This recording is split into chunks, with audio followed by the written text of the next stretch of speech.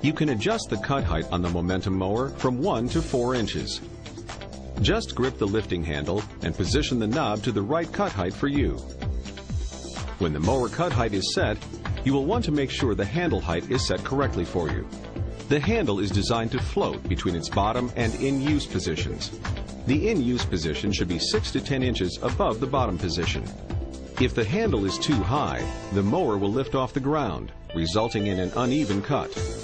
The handle is too low if you have to hunch over a great deal to turn. Selecting the correct handle height is very important to ensuring an even and quality cut. There are 4 settings for the handle height. 1 is the lowest and 4 is the highest. To adjust the handle height, take out the cotter pins and mount the handles using a different numbered position. Put the pins back in and you're ready. The cut height affects the handle's bottom position. You may need to adjust the handle height when you adjust the cut height.